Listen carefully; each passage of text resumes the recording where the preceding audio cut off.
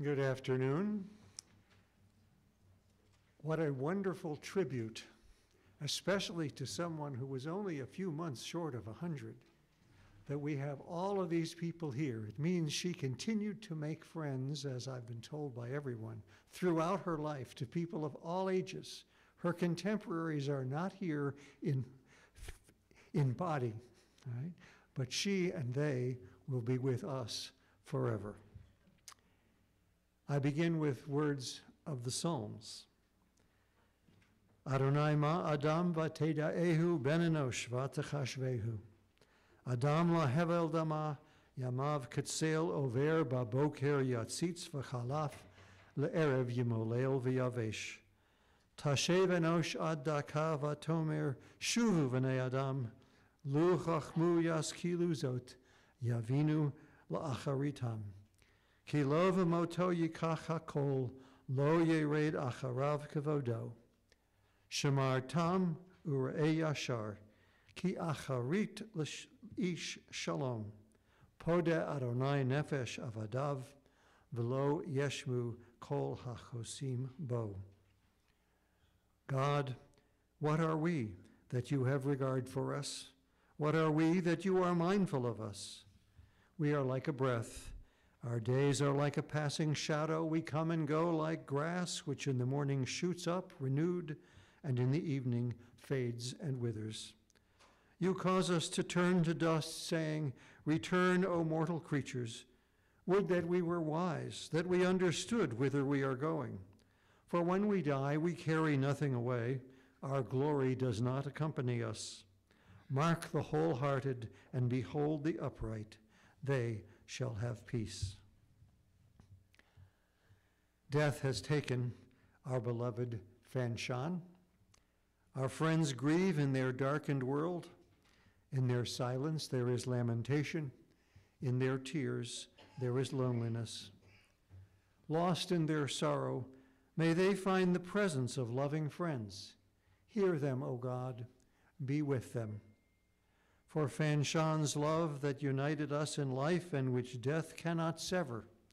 For her companionship that we shared along life's path and which continues through the tenderness of memory. For the gifts of her heart and mind that brought us joy and happiness and is now a precious remembrance. For all these and more, we give our thanks to God.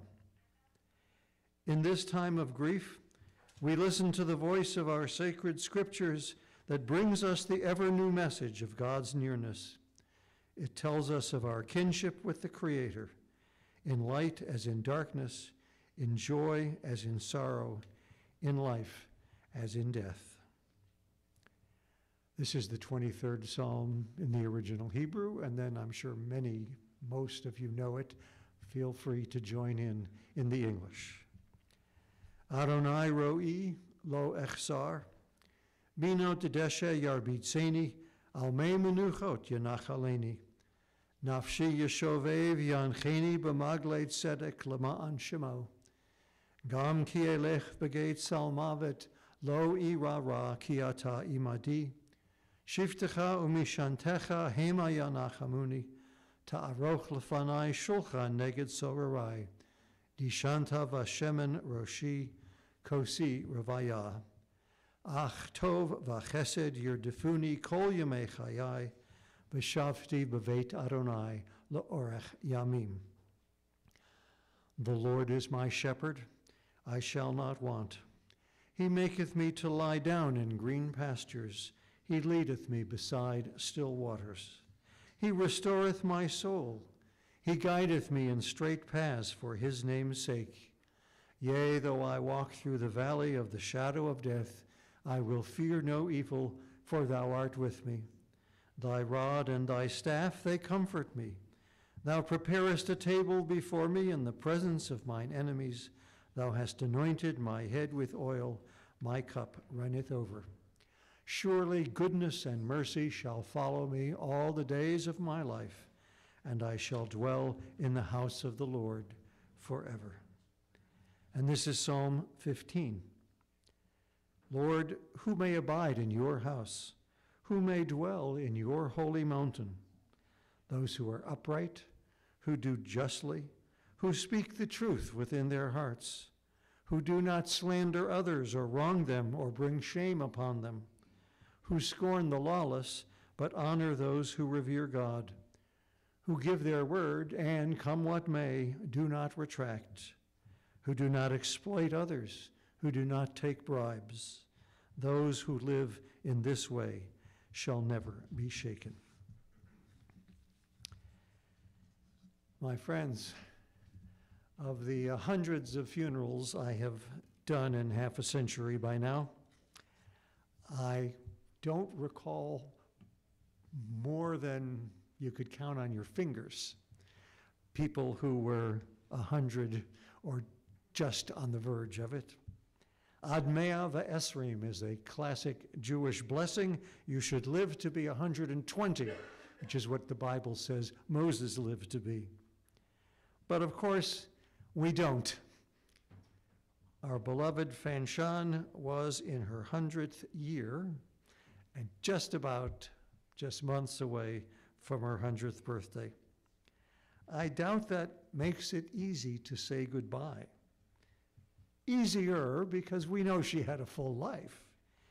And yet, no one who knew her ever, well, those who knew her for long term in your lives, you never remember a time when she was not there. She was a devoted family member. Family is what she was proudest of. In fact, I understand when she went up to Fort Worth, which she did with some regularity, and went into Yogi's Deli, she was always happy to point out, "I'm the mother." Moreover, I understand she always had lots of friends of all ages. And yet none of us goes on forever. More to the point, many who do live to ripe age have had long-term cruel diseases, and not infrequently dementia.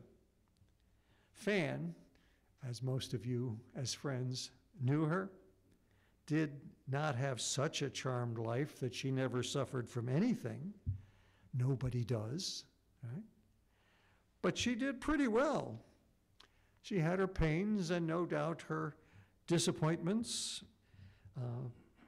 Her dear husband, Simon, had a long life, but she's been a widow now for 18 years, as I count, but a couple of decades. They were married, though, for 56 years. Imagine having a 56-year marriage and not having started it when you were 5, right? And then living beyond your spouse for another 18 years. But the bitterness of that loss was diminished by the love of Joel and Yogi and daughters-in-law, children and grandchildren, and now great-grandchildren. She reminisced about all of that and had a wonderful time being close with all of you.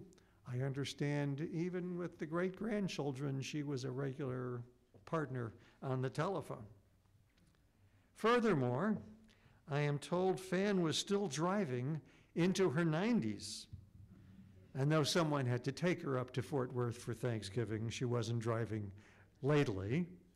She was there with family, and she had all her faculties this year, and until just a few weeks ago, was still enjoying playing bridge with friends. Finally, yet another blessing, her final disease was relatively brief. She did not suffer horribly. Who among us would not take that as a promise right now if it were offered? Make it to almost 100 and have all your faculties about you. As you know, probably better than I, Fan was a Texas girl through and through. She was born Fanchon Schwartz in Hillsboro and spent early years in Malone before the family moved here to Waco. So she was the proud product of local schools and of Temple Road of Shalom, which she has been active in over many, many decades now. And before full maturity, She attended the University of Texas, where she enjoyed being an SDT. Not too long after college, she fell in love with Simon, recently back from World War II. They had a good life here in Waco, raising Yogi and Joel, who of course married Leslie and Ricky. That was a thrill. And what mother does not get thrilled by becoming a grandmother? So 4 grandchildren, and now 6 great-grandchildren. Sweet. And in fact, they called her Sugar. Waco has been growing in recent years, I know, but perhaps even now, and certainly in those early days of their marriage and the kids growing up, you could know just about everybody who was anybody, and she did. She loved to cook and to entertain, and she was civic-minded. It's been a few years, I suspect, but some of you will recall that she was not only involved with her kids in their education, but became president of the PTA for 4 years. That's being a glutton for punishment. That's pretty good. She was a leader of the March of Dimes, of the Cancer Crusade, and of the United Way's Action Committee. The term that struck me as Yogi was telling me about Fan is that she was very obviously a people person. Why, in recent years as a widow, did she not move wherever, to Fort Worth? Well, because she also had family here where she'd always been comfortable and had all of these friends and the country club and the temple and all, her doctors and, all the things that make home home continued to be hers to the end.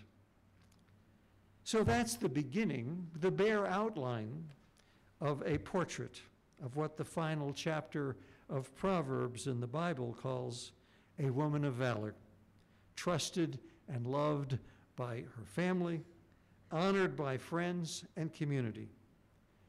Family members will add some more personal brushstrokes to the portrait. So I want to call forward Yogi on behalf of one generation, and then Robin Regan and Erin McIntosh as granddaughters for the coming generations. Yogi.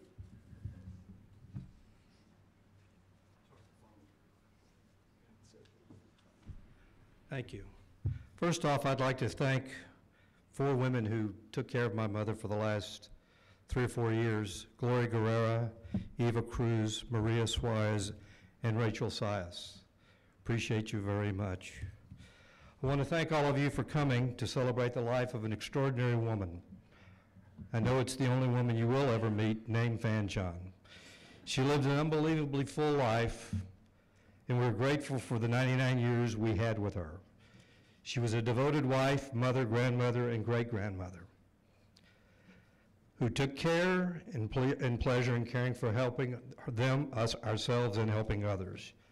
As the rabbi said, she was born in Hillsborough in 1924, 4/24/24, she was proud to say that, and moved to the small town of Malone at the age of 12. She was an only child and lived with her parents behind her father's dry goods store, eventually moving to Waco, where she would live for 80 years. As a young child, she spent her summers at Camp Waldemar, graduated from Waco High, and attended the University of Texas, where you could say she started our family's obsession with burnt orange. She was an active member in the sorority, which at that time was one of 4 Jewish sororities on campus.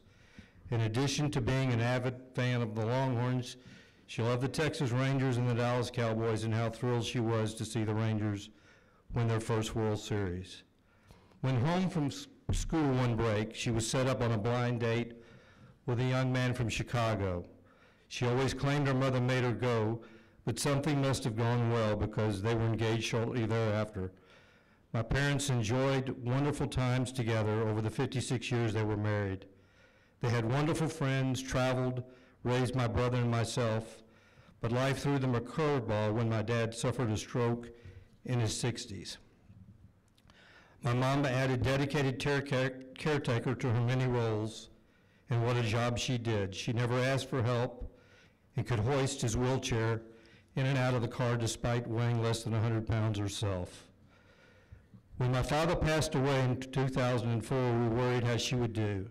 No need for that, because she often joked she had a busier social calendar than we did. As you all know, she was a fabulous cook. She could be found hosting a dinner party or playing bridge at Ridgewood with many friends. Well into her 90s, she would often bake cakes for close friends, special occasions for fun. My mother never met a stranger, and she was able to relate to those young and old. And as the rabbi said, when visiting my restaurant, she could walk around the floor for hours talking to as many customers as possible, telling them she was my mother. She was a very proud mother, and I'm a very proud son. She was also thrilled a few months back when her young friends, as she called them, threw her a 99.5 birthday party. This is just an example of her ability to connect with people, no matter what stage in life they were. Okay. In 2017, my oldest daughter,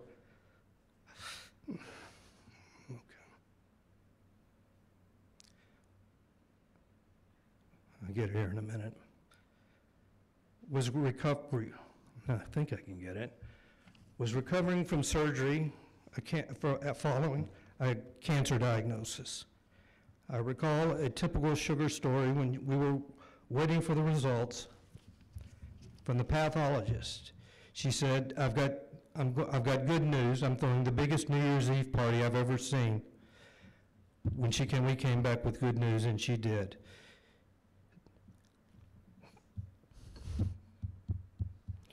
Okay.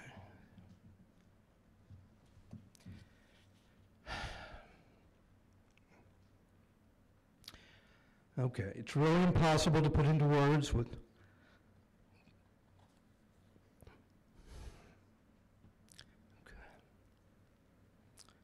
what someone like her has meant to all of us. I practiced this and it never did this. Okay. My wife lost her mother when she was 19. Although it is impossible for anyone to replace that loss, she became a wonderful second mother to her.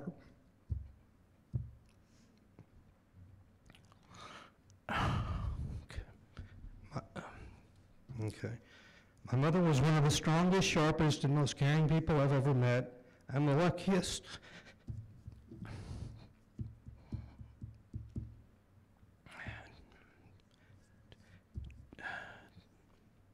To have been raised and loved by her, to have her in my corner made me feel like I could accomplish anything. She was all of our greatest cheerleaders, and it is one of the things I will deeply miss. In instances I fell short, it didn't matter because she would always be there with unconditional love and support. To say she will be missed doesn't quite do it justice. She had a full and wonderful life.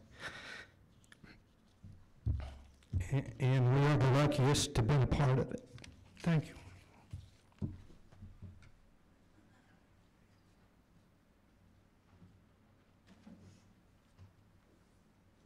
Robin, right? Okay. I had not really planned to do this despite having a piece of paper. Oddly enough, once someone starts making it past 90 and gets to 99, you start to think they're immortal. I don't presume to know what there is beyond this life, but being that I spoke at my grandfather's funeral and knowing the memory she had, I would hate to enter this next phase with her mad at me. I came up with the name Sugar. To me, as the first grandchild, she was just that, sweet as sugar. Most of the time, that meant me being with both her and my grandfather, soaking up all that attention and likely getting a lot of what I wanted. Some might say that made me spoiled. I would like to think it made me someone who would never settle for anything less than what they wanted from me, which was the best. She demanded nothing less. That type of love knew no bounds. She was tough as nails. There's no way around that. If she was happy with you, you knew it. And if she wasn't, you knew that too. There wasn't much in between. I remember being at my grandfather's funeral service, and she asked for 57 roses to celebrate their 57 years of marriage. She leaned over to tell me that, and then told me to count them. She never missed a birthday, an anniversary, or a date of anything significant in anyone's life. Not because she had to, but because she wanted to for the people she loved. Her drive to stay current, young, and active was unparalleled. When life left her with no more friends, she made new ones. If she needed or wanted activities, lunches, bridge games, she coordinated them. Some of you might have even seen my dad moonlight as her bartender. Her dinners, desserts, and special meals were legendary. Sugar would always say, "I have no idea how I have lived this long," which is why today is so strange. It makes sense in everyone's mind. She was never one to live forever. One of my favorite things about her was that she loved Frank Sinatra, and in her later years, she loved Michael Bublé. One of her favorite songs was "My Way." It was the song that played during their 50th wedding anniversary celebration video, and the lyrics, quite honestly, provide a soundtrack to her life. And now the end is near, and so I face the final curtain. My friend, I'll say it clear, I'll state my case, of which I'm certain. I've lived a life that's full, I've traveled each and every highway, and more, much more than this, I did it my way. Thank you all so much for being here today.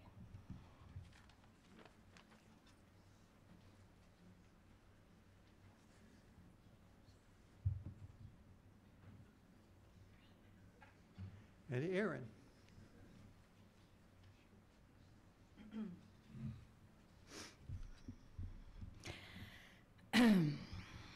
I want to thank you all for being here today and speaking on behalf of my sister Haley and myself.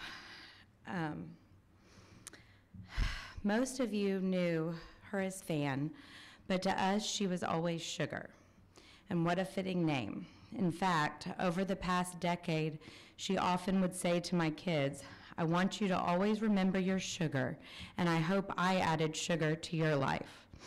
I'm here today to tell you all that she absolutely did sweeten our lives, and everyone's that were lucky enough to know her. I was fortunate enough to have a grandmother who was also a best friend. I'm not quite sure when our relationship became so close or so special, but I'm grateful all the same. I remember my friends on so many occasions would laugh when we would be out at different functions or sporting events, and my phone would light up with Sugar's face and ring, and ring, and ring again. And sometimes she would call back 2 more times just to make sure she told my friends hello, or to tell me one more thing, or to wish one of my kids good luck on something. This is just one of the many ways that my grandmother was so thoughtful and caring. Sugar had so many amazing qualities.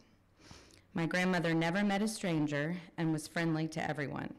She also happened to have a terrific memory, the best memory of anyone I have ever met. Even right before she passed away, she was recalling events from 1954 during my dad's childhood, memories that even he had forgotten. Sugar truly was one of the most caring people I've ever known, and caretaking came so naturally to her.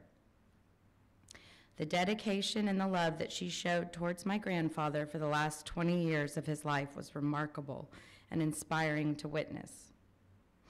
She was also often baking for friends in need, calling and checking in on those who had been sick. I recall the time when I was a freshman in college and living in a dorm. I had been very sick and remember waking up to the faraway sound of my grandmother's voice calling my name. And the calls got closer. "Aaron, Aaron, where's Aaron's room? Do you know where Aaron is?" She busted into my room, sat down on the bed and hugged me and told me she was taking me home and she was going to get me better. She then grabbed my bag, loaded it and me into the car with my grandfather, and drove me home. During the departure, she made sure to point out all her favorite college hangouts to my grandfather and me. I giggled in the back seat as my grandfather asked if every spot was her favorite and was there anywhere she hadn't been while at UT. My grandmother showed such love and support toward my sister and me, and this is probably the thing I appreciate and will miss the most. She was our biggest fan. We both have voicemails saved from her that we will treasure forever, with her commenting on how proud she was of us, how much she loved us, and how special we are. Sugar's constant love and support not only brightened my days, but also validated and uplifted me in some of my darker ones. She listened to me without judgment and gave me advice when I needed it. I'm not sure she truly realized how much her opinion mattered to me. She always had such wonderful ideas and was so sensible and wise. Watching my grandmother love my two children and their cousins was another enormous gift. She lit up when she saw them or heard about their accomplishments. She felt such pride in being their great-grandmother, and she made sure that they always knew how much their Sugar loved them and was proud of them. She was an amazing woman who lived each day to its fullest. She loved hard and well, and we feel so blessed to have called her ours. We will miss you every day, Sugar. We love you forever and always, and we will do our best to make you proud. Give Papa a hug for us. Thank you.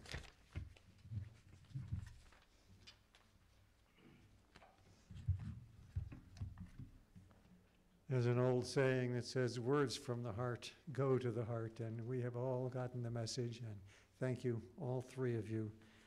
Beautifully done. Oh God, you give us loved ones and make them the strength of our life, the light of our eyes. They depart and leave us on a lonely way. But you are the living fountain from which healing flows. To you the stricken look for comfort and the sorrow-laden for consolation. O God, we see life as through windows that open on eternity. We see that love endures and the soul endures as you, O God, endure forever.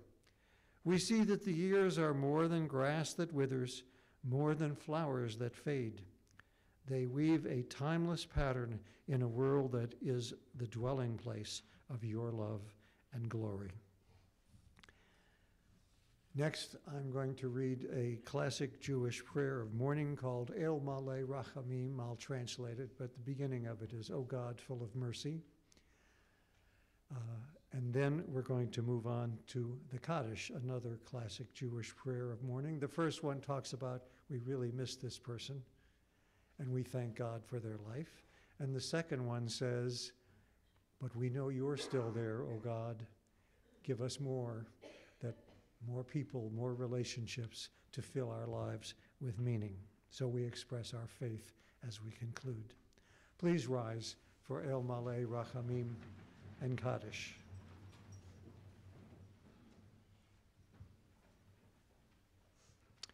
El Malei Rachamim, Shochein Bamromim, Hamsei Menucha Nechona Tachat Kanfei HaShechina, Im Kadoshim Utahorim Kazohar Harakia Mazhirim, Et Nishmat Fanchon Florsheim, Shahalcha La'olama, Baal Harachamim Yastireha Beseter Kanafav La'olamim, V'yitzvor B'tzvor HaChaim Et Nishmata, Adonai Hu Nachalata, V'tanuach B'shalom Al Mishkava, V'nomar.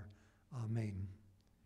Compassionate God, eternal Spirit of the universe, grant perfect rest in your sheltering presence to Fan, who has entered eternity.